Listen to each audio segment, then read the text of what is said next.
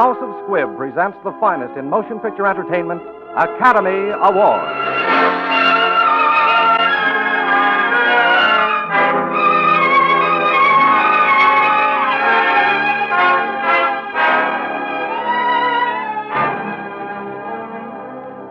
The House of Squibb, manufacturing chemist to the medical profession since 1858, brings you Academy Award. The pictures, the players, the techniques and skills which have won or have been nominated for the coveted awards granted each year by the Academy of Motion Picture Arts and Sciences, to each in his field for outstanding achievement.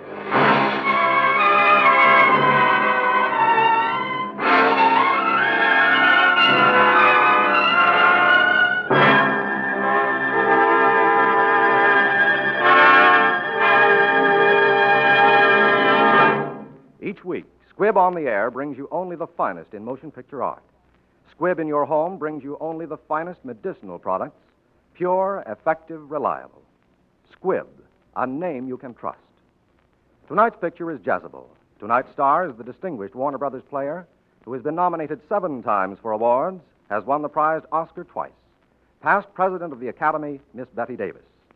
With Miss Davis tonight appears another Academy Award winner, Miss Anne Revere, who won this year's Academy Award for Best Supporting Actress in National Velvet. And now, Miss Betty Davis.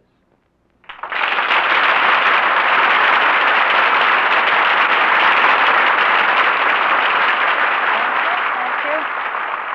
Good evening, ladies and gentlemen. Miss Revere and I feel very honored to be on this first presentation of Academy Award. Those awards that mean so very much to all of us in the motion picture industry. Jezebel was written for radio by Frank Wilson, with an original musical score composed and conducted by Leith Stevens, and our producer-director is Dee Engelbach.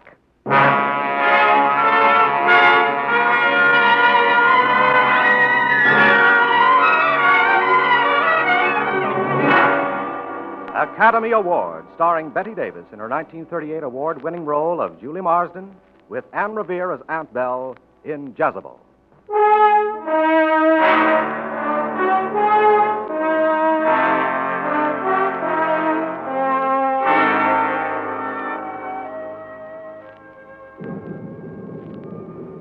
It seemed like the end of our world as General Bogardus and I stood in the street of New Orleans that dawn of 1851, listening to the depressing sound of the cannon as it was fired to dispel the fever which hung like a plague over the city. It seemed like the end of Julie's world, too, as we watched her slowly walk beside poor Preston Dillard as they carried him to the island of the dead. Oh, come, my dear. You can't stay in this street. Dawn is breaking. The morning chill is penetrating.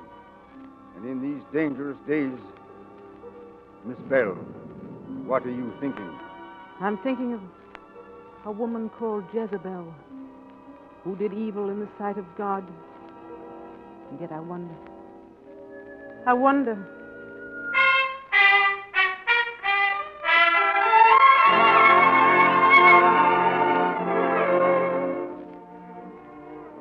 Child, you're out of your mind. You know you can't wear a red dress at an Olympus ball. Can't I? This is 1850, Dumplin'. 1850, not the Dark Ages. Girls don't have to simp around in white just because they're not married. You'd insult every woman on the floor. You can't be serious. Never more serious in my life. But think of Press. That's just what I am thinking of. Mr. Preston Dillard, who thinks that he can let his own affairs come before me, his future wife.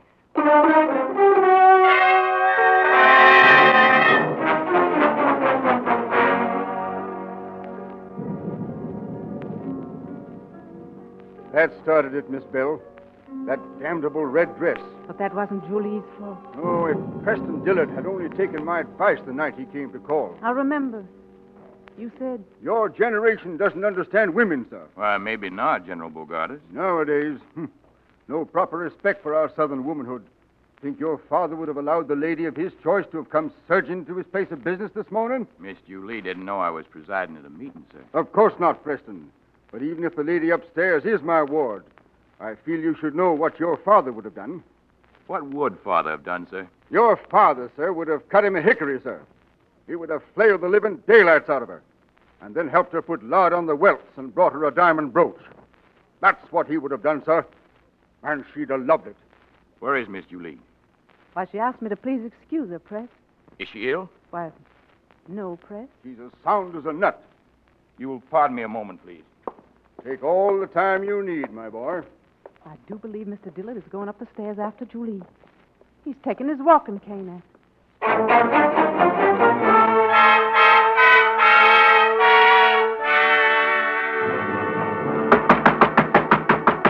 Julie! It's Press. Open the door. I want to talk to you. Julie, why don't you answer? Look here, Julie. You and I got to straighten things out. Oh, there's no sense to all this. I'm here because I love you. And because you love me. But there are some things we've got to set straight. Darling, if you just open the door, I'm sure I could. Julie! Open up at once! Who is it? Open this door! Why, Press. Banging at a lady's bedroom door. I'm scandalized at you. Well, did you come here just to stand there? I see you brought a stick. I'm waiting. When does the chastisement begin? I came up here to... Oh, Julie, how long must we go on like this? Like what, Press? Fussing like a couple of children. Why do you treat me like a child, then? Oh, Julie, I love you. Spoiled child or not. Press, in a lady's bedroom. Now you'll have to marry me. Oh, look at me, darling. When I come in, I was going to beat you. Really? Now would you like to see my new dress? That's what I wanted to do all day. Well, let me go then. There it is. For the Olympus ball? Yes, isn't it lovely? But you can't wear red to the Olympus ball. Why not? Well, you never saw an unmarried girl in anything but white. You know that. It's the custom. It has certain significance. Are you afraid I'll be taken for one of those girls from Gallatin Street? Julie. Oh, of course, I'm sorry. I'm not supposed to know about things like Gallatin Street. I'm just supposed to simp around in white. So that's it. You're nursing your spite. Well, I'm not going to let you. For once, you're going to do as I say. Julie, I'm calling for you tomorrow night at 10, and you're going to be properly dressed for the ball in white. Good night. Oh, Preston, you forgot your stick.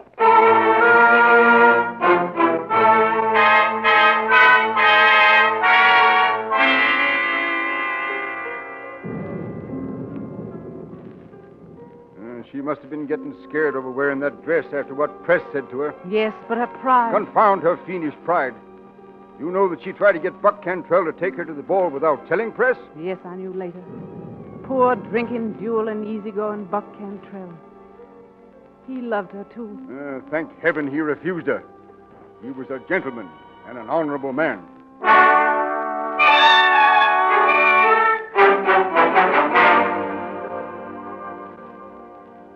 I told you she'd be ready on time. Julie, we're ready to go. Julie, you promised me not to. So you wore it after all. Isn't it obvious? Shall we go, Press? Not until you're properly dressed. Oh, why must everyone be so proper? Why don't you admit, Mr. Dillard, that you're afraid? Afraid someone will insult me and you'll find it necessary to defend me. Julie. Your wrap, Miss Marsden. May I? You ready, Aunt Belle? But Press, she can't. She can. She will. We are ready, sir. Miss Bell, my arm. And yours, Mr. Dillard? Thank you.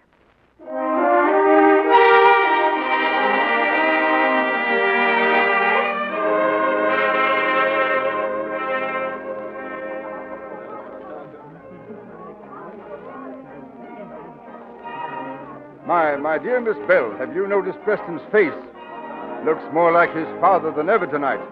And I never saw Tom Dillard look like that without somebody got killed. Theophilus, I'm just plain scared for her. May I take your wrap, my dear? It's, well, the ballroom seems a little cool. I think we'll find it much warmer inside. Come.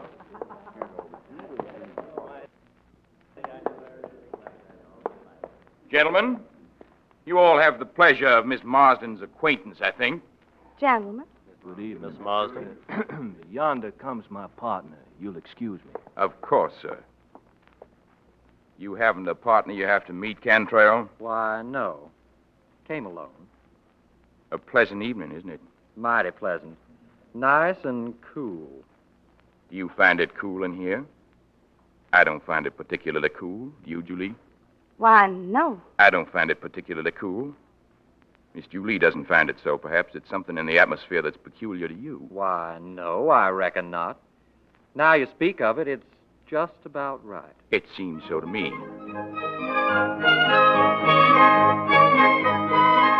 Press, please take me out of here. Well, my dear, we haven't danced yet, shall we? No. Oh, yes, we will.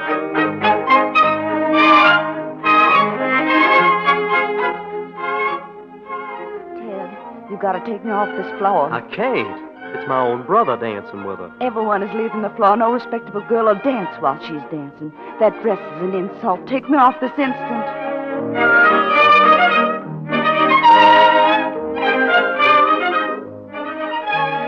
Press, I beg you, take me away from here. I can't endure it. No, we came to dance. We shall go on But dancing. we're alone on the floor. So much the better. Oh, Press, let go of me. If you don't let go of me. It's a beautiful ball, don't you think so, Miss Oh, Marsden? take me away from here. Take me away.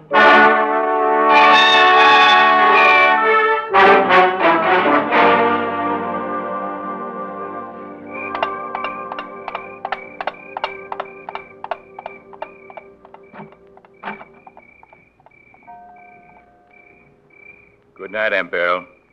General Bogardus, sir. You're not coming in, Press? No, ma'am. Good night. Night. Well, Goodbye, Julie. is that all you've got to say to me? There's nothing more to say. Even if I was wrong? You couldn't be wrong. You're Julie Marsden. Am I to go down on my knees? It'd be interesting, but utterly useless. Evidently, you've made up your mind. No, Julie, you've made up my mind. Well, then, goodbye, Press. Goodbye, Julie. Julie, don't let him go. Go after him. Me? After him? Yes, Julie, quickly. Oh, Julie, you're such a fool. Not so big a fool. He'll come back. Not this time, he won't. Believe me. Wait and see. He'll come back. Yet tonight, I think. If he does, say I've retired and tell him I'm sleeping late in the morning. Not to come round till tomorrow afternoon. Julie. Tell him. Tell him. Tell him.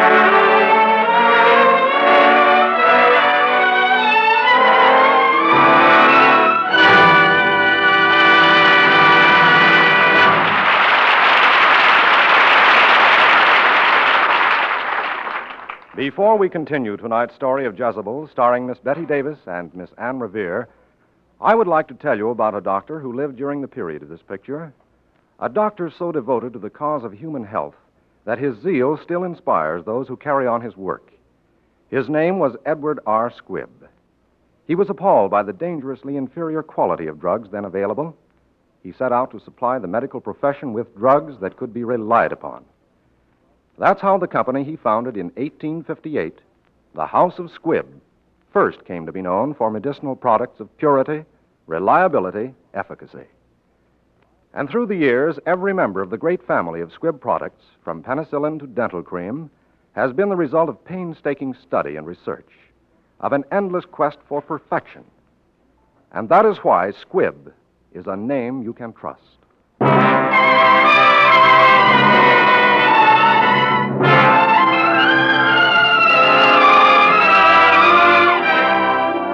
And now for part two of tonight's picture, Jezebel, starring the Academy Award winners Miss Betty Davis and Miss Anne Revere.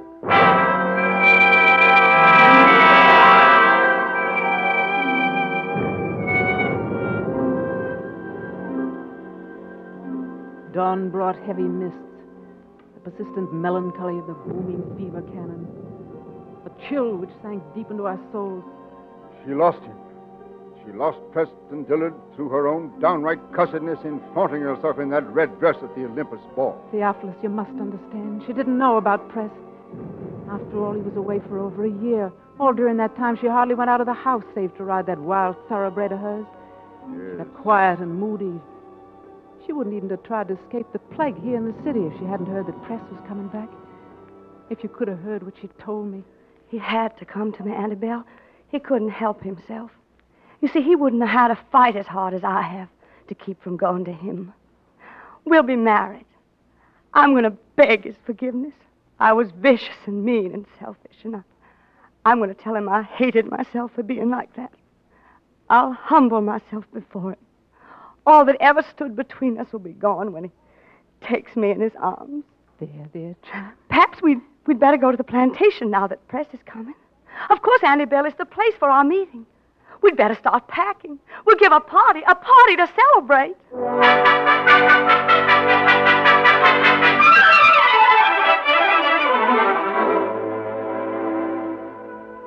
And they came, all of them, the old friends.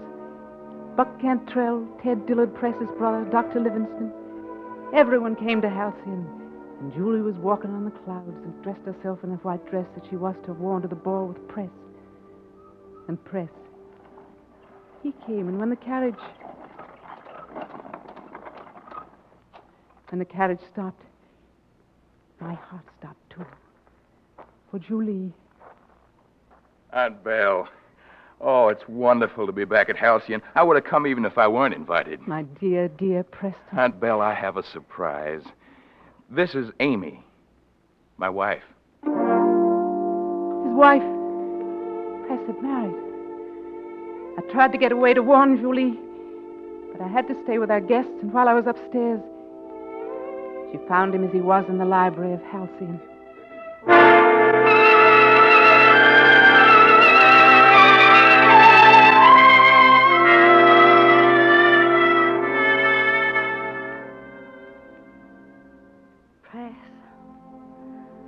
Don't move, Press. Are you remembering the time you wanted me to wear white? Are you? Well, until now, I never have. Cat got your tongue, Press. Julie. Oh, Press, what fools we were. Please, that's over, Julie. Yes, of course. Press, I can't believe it's you here. I've dreamed it so long. A lifetime. No, longer than that. What, Julie? Oh, no, don't say it yet. I put on this white dress for you, to help me tell you how humbly I ask you to forgive me. See, Press, I'm kneeling to you. Julie, don't. I want to, Press. I must make you forgive me and love me as I love you. Julie. Get up, please. I've been looking for you, Press. Julie, this is Amy, my wife. Julie, where are you? Here, Aunt Belle. I was just about to congratulate Press on his marriage. I'm very happy, Mrs. Dillard, to welcome you to Halcyon.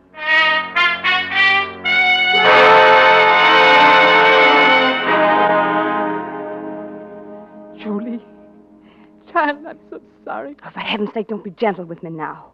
Do you think I want to be wept over? I've got to think, to plan. Julie, you can't fight marriage. Married to that little washed-out Yankee. Press is mine. He's always been mine, and I'm going to have him.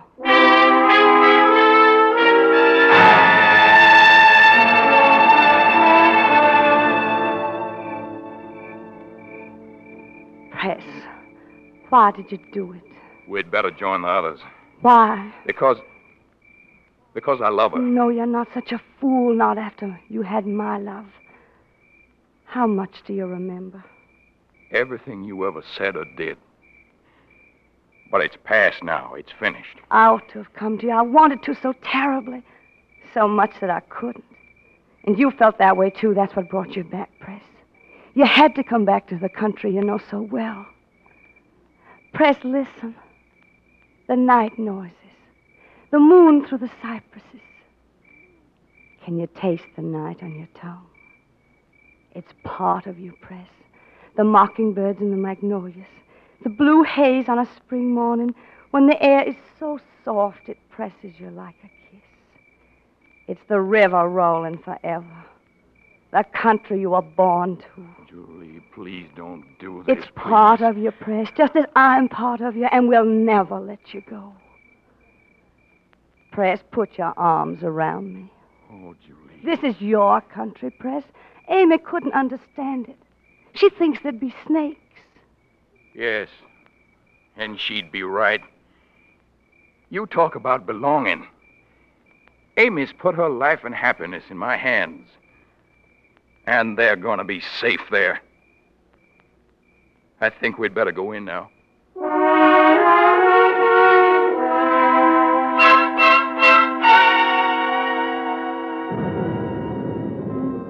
She tried to win him back.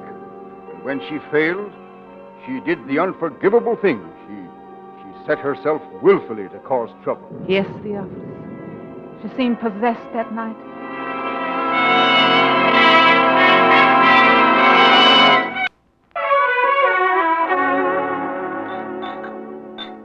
I hear Press had to go into the city. Yes, they sent for him. I hope he'll be all right.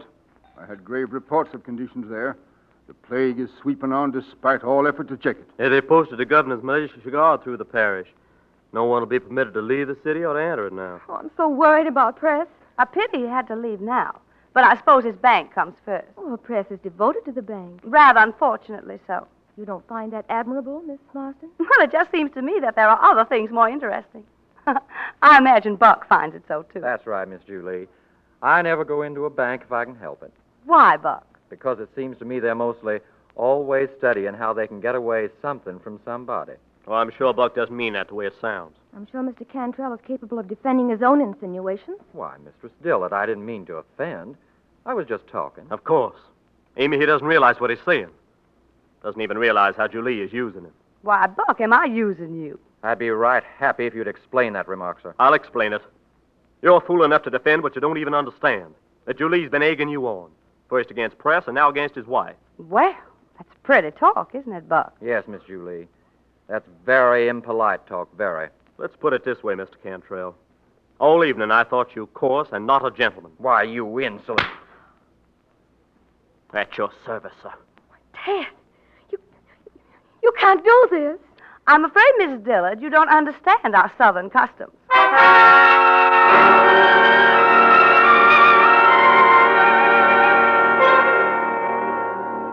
Gentlemen, will you please take your places? Remember, gentlemen, you turn and fire at the count of 10. Are you ready? Ready. Ready. Very well. 1, 2, 3, 4, 5, 6, 7, 8, 9, 10.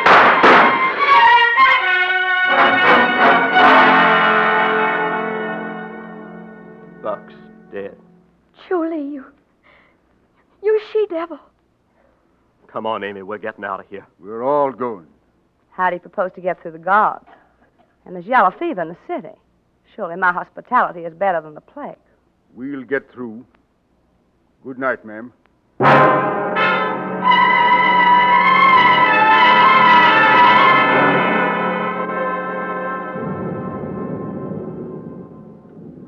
I shall never speak to her again, even though she returned one day from the dead.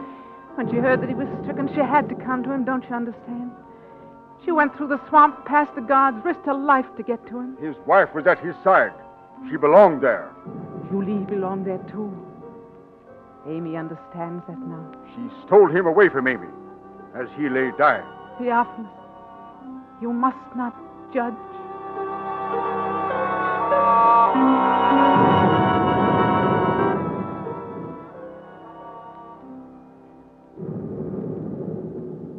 Believe me, Mrs. Dillard, it's unthinkable that you go with him there. Armed guards are coming to take him to the Leper Island. It's the law. All who catch the fever must go. When they come for him, I'm going with him. No, you can't go, Amy. It is your right to go. You're his wife, but are you fit to go? Loving him isn't enough. If you gave him all your strength, would it be enough? I'll make him live. Or die with him. Amy, do you know the Creole word for fever powder, for food, for water? Can you talk to a sullen, overworked black boy and make him fear you and help you? Press's life and yours will hang on words you can't say, and you'll both surely die. I must go with him. Listen, Amy, they're coming. Coming for him. Oh, Amy, it isn't a question of proving your love by laying down your life for Press. Nothing so easy. Have you the knowledge and the strength to fight for his life and your own? Amy, it's no longer you or I. What do you mean? I'll make him live. I will. You see, I know how to fight better than you. I'll fight to the death itself. Where is he? Upstairs. Amy, you're the bravest woman I ever saw. I believe you even have the courage to save him by giving me the right to go in your place. Oh, you're not afraid to die. I know that. I boldly ask a greater sacrifice in Press's name, his life. You love him even more than I believe within your power. Oh, let me prove myself worthy of the love I bear him. Julie, tell me. Something which only you can tell me. Does Press still love you? He himself might know, but you would. Tell me. Amy, what does it matter who Press loves? It's his life that matters. Tell me. We both know Press loves his wife. Whom else could Press love? Not me, surely. I've done so much against him. Had there been any love in his heart for me, I'd have taken him away from you. I tried and failed because he loves only you. I'm grateful for you telling me, in your own way, what I had to know. Take care of them, Julie. I believe you've earned whatever right was mine. God protect you and Press. Go with him. Amy, thank you. Press! Press, wait! All right, let's get started. We've got to get him to the island. Press. Press, I'm here. I'll always be here, Press. Press, darling. I'm here.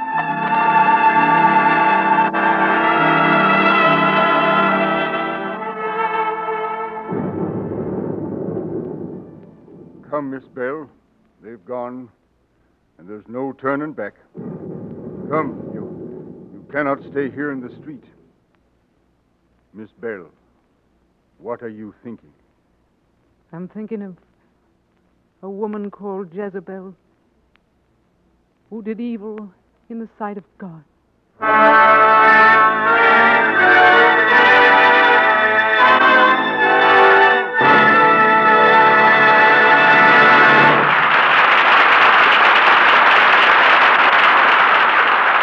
We are honored, ladies and gentlemen, on this first presentation of Academy Award to introduce a distinguished artist, known and loved by you on the air as Dr. Christian, President of the Academy of Motion Picture Arts and Sciences, Mr. Gene Herschel.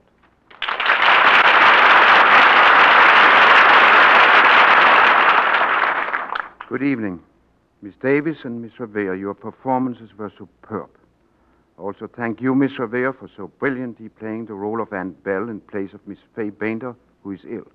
And to you, Miss Bainter, our best wishes for a speedy recovery. The Academy appreciates the significance of this series of broadcasts. We are grateful to E.R. Squibb and Sons for their vision and support in sponsoring these programs. The Academy is dedicated to lifting the standards of motion pictures even higher. It values this platform of expression and views with deep satisfaction the determination to make this radio program, through a broad variety of great weekly broadcasts, an institution in the life of America. Next week, another great picture.